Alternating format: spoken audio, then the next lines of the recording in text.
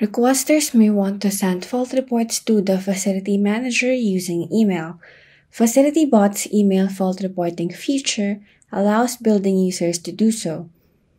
To use this feature, go to Settings, Channels, then Email. Configure the email address to which requesters can send fault reports. Click on the Update button to set your preferred email. You may also copy the email address to let requesters know which address they should email to create the report. Let's try to create a new fault report as a requester. Create a new email, enter a subject and the additional information in the content field. You may also attach up to 5 images in the email. Note that fault reports should be sent as fresh emails with plain text.